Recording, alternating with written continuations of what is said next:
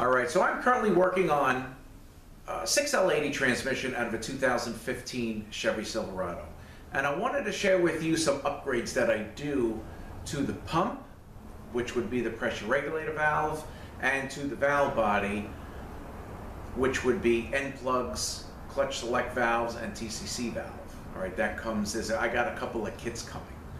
So pretty much what I'm doing by installing these upgrades, if you will, preventing low pressure conditions, preventing high pressure conditions which could crack your 1, 2, 3, 4 clutch piston, preventing solenoid performance codes, and Tcc Chatter. So I'm doing the intro now. It's after hours, and I'm waiting for. I have my pressure regulator valve. I get this from Transco. 3 come in this kit, but I'm waiting for my other kit with the clutch select valves and a Tcc valve and my O-ring end plug kit. So between Transco and Sonics, I do these upgrades every 6L80, 90 that comes through the door. So we're going to continue tomorrow morning because again I'm waiting for a couple of more kits to come, and then I have some of the valves out and we'll look at the valves. Everything pretty much is just drop in, and it's real good stuff to do when you're rebuilding these series transmissions. Alright, so I'm going to catch up with you guys tomorrow morning, and we will continue and go over the upgrades that I do to the pump and the valve body.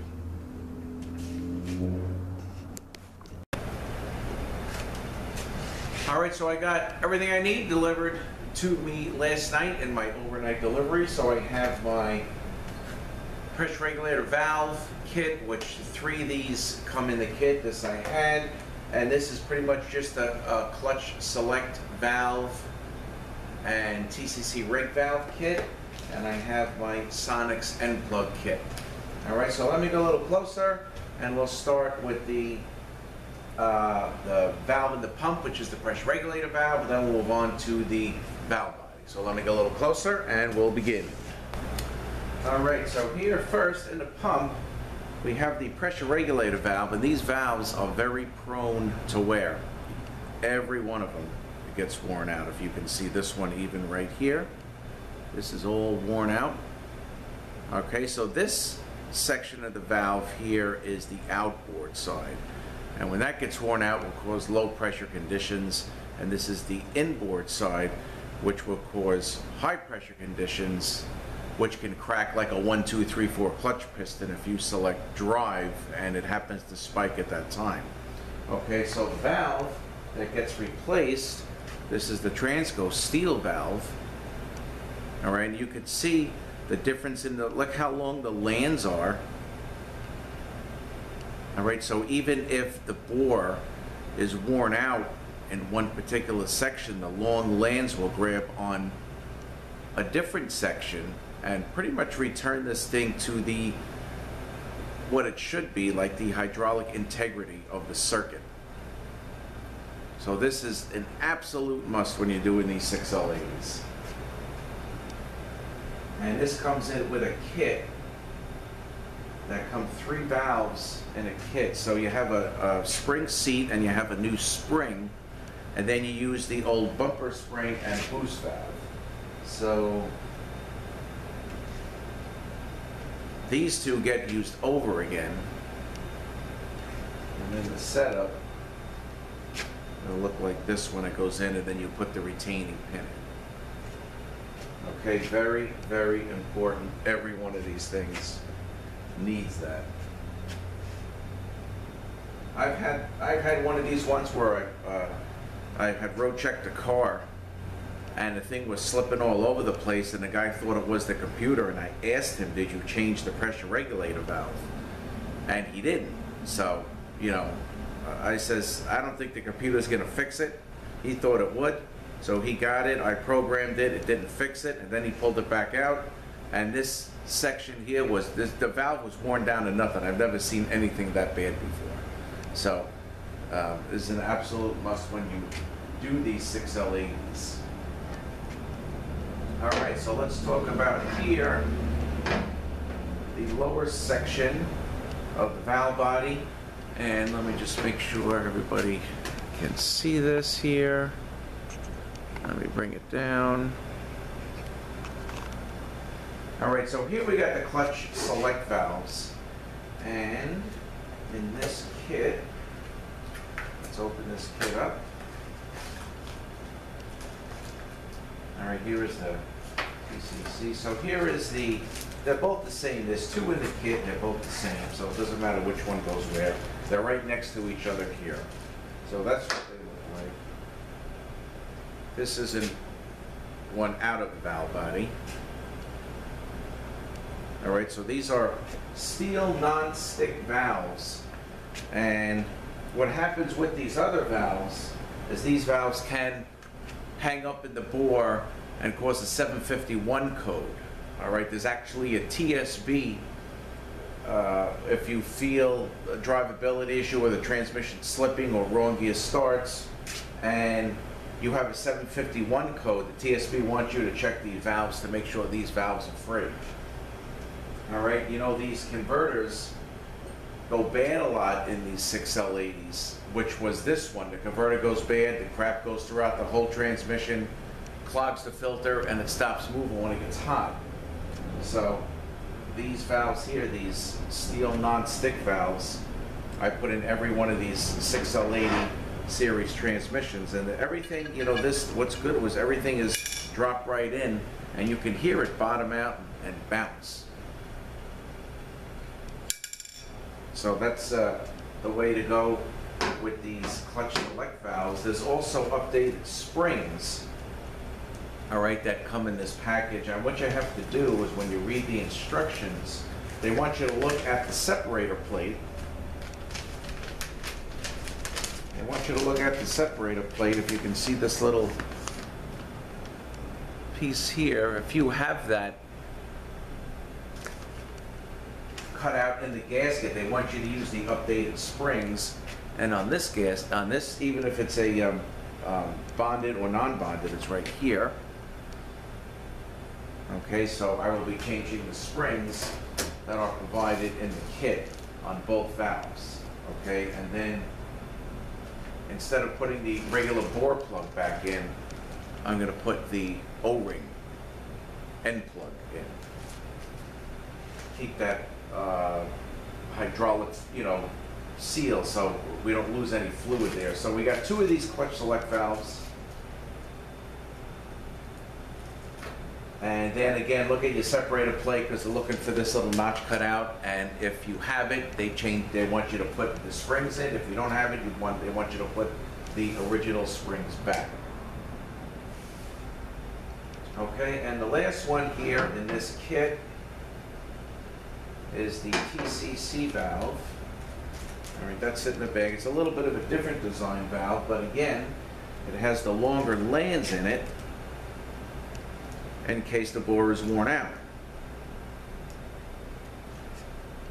And the Tcc Chatter is pretty common in this, so that gets installed in this right here in this valve train. So I actually had one of these a couple weeks ago that had a Tcc Chatter, and you know, I did a basic overhaul. I put this kit in with this valve with the longer lands. We drove this thing, and the thing worked fine. And you'll get that shuttle like at low speeds.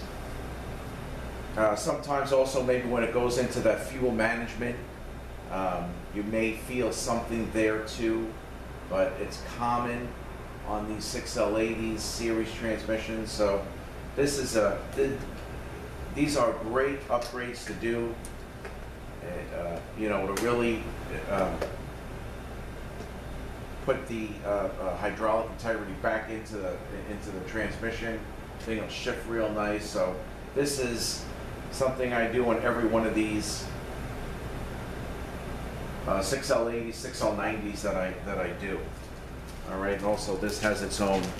This valve has its own spring. This Tcc valve. Let me actually open this. And of course the check walls, we change out to the tour line. So there is the new valve, okay, then you have the little space here that goes in, and then you put the bore plug back in, and the retainer. And you know, when you open this up, it comes through with these style check balls. So in the kits now, they do have the I didn't even actually open my kit yet. It's here, but I didn't open it yet. The Torlon style check balls, so they don't shrink down and cause any issues, blow through the plate, you lose your drive through 6 oil. And that's about it. So I just want to do a quick video on these upgrades that I do on the 6L80. And if you're building one of these, you know, I recommend to put these kits in it. It's pretty good to you know, protect your investment doing this transmission. So I just want to share a couple things with you. Let me show you real quick, and then we'll close it out. Let me go get my banner kit. I'll just show you what I got there. Give me 2 seconds, I'll be right back. All right, I just actually wanted to go over the end plug kit. This goes in every 6L80 that I do. So we got 2 for the clutch select valves, and we got 1, 2, 3, 4. These bore plugs do tend to leak, so you know, you have 6 end plugs and like I think 9 O-rings in here. But if you're getting solenoid performance codes, you can have an issue with leaky bore plugs and even something with the clutch select valves. So those are solenoid performance codes. Like you know, there's a TSB on the clutch select valves for a 751. These other codes here that can cause, if these bore plugs are leaking, could be like 2714, 2723, codes like that, solenoid performance codes. All right, so again, and these bore plugs, you know, they come right out. I take the retainer out and sometimes turn the valve body over, and it comes right out. So that's how loose they are in there. So very important to do those. And I just get Sonic, because that's what I've been getting for a while, but Transco also has end plug, O-ring end plug kits that you can get from them as well if you were to purchase these other kits. Here is my banner kit. Back it out a little bit. Right here is my Transtec overhaul, all the goodies in here. All my pistons, and these are, everything is pretty much OE stuff here. There's another piston, Delco, and my exity frictions. Even the filter that I get is AC Delco as well. So, all right, so that's it for this. This particular car, again, is a 2015 Chevy Silverado, and this came in, stop moving when it gets hot, blown converter. So I'm got the unit down and cleaned, and I'm going to start rebuilding it. I'm going to do the valve body here, and then go on to the drums, get this back together, and get it back in the car. All right, so I just want to share some things with you that I do to the valve body. And that really should be done on all these 6L80s. I thank you guys for watching. Have a great day. We'll see you next one.